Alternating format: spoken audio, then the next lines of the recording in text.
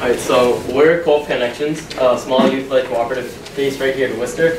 And my name is Felix. I'm here to talk about the main problem that's happening globally.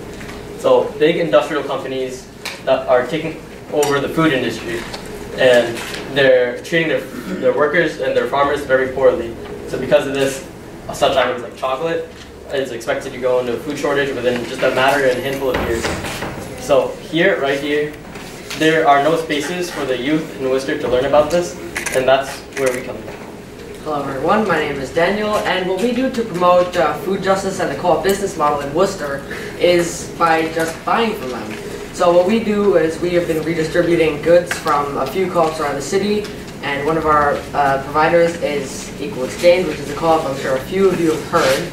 And all of our products are actually organic, so it's not bad for the environment, it's not bad for you, and they're sustainably harvested, so there won't be a shortage of it anytime soon. And it's fairly traded, which means it supports the workers' rights. My name is Lacey Ann, and our market is Worcester County.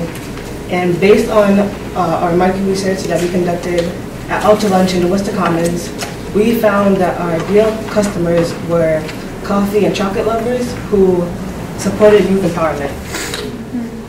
So we are one of the only co-ops in Worcester that is 100% youth-led. We're also one of the only co-ops that sells or resells items from co-ops that wouldn't be able to reach customers around the city for reasons like they aren't very popular, or they're out of the city, the state, the county, whatever. But we just get to the customers.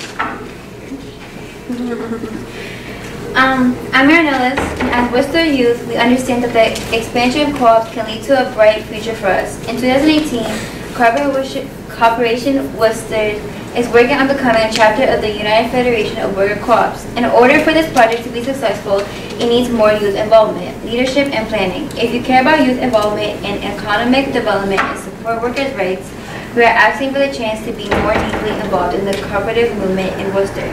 You can reach us at worcesterroots.org or visit us at Stone Soup Community Center at 4 King Street. Also, we invite you to stop by our table to buy organic products and t-shirts. Please and thank you.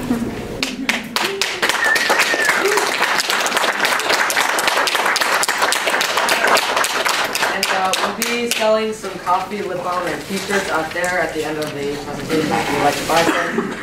Prices are also out there. Thank you.